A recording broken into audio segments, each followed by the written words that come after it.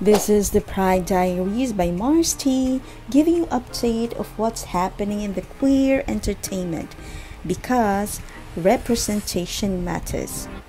Hello everybody, I just wanted to check in after last night's episode. I was just done watching it and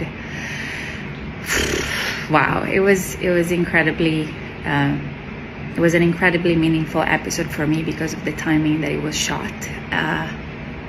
It was just after my sister's passing, and my sister will be with me in everything I do, but she was there during this episode, so I just wanted to mention it and thank Peter for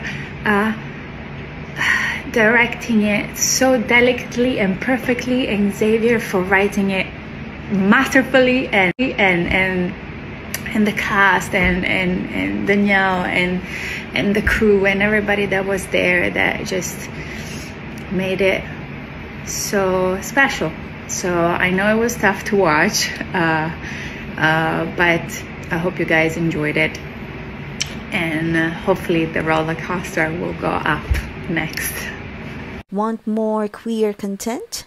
Then please subscribe and hit the notification bell.